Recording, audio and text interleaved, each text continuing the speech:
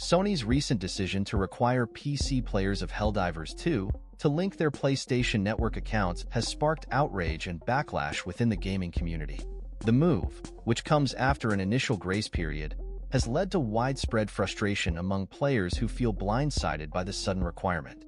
Many players, some with hundreds of in-game hours, have expressed their disappointment and anger at the new policy.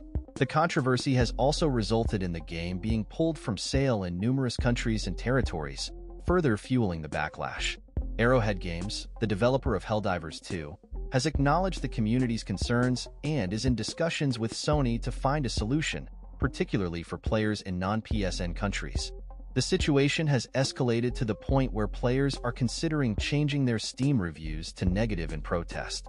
The fallout from Sony's decision has raised questions about player trust and goodwill, with many fearing that the company's actions could tarnish the success and reputation of Helldivers 2. As the debate continues to unfold, both players and industry experts are closely watching to see how Sony will address the growing discontent and whether they will reconsider their controversial policy.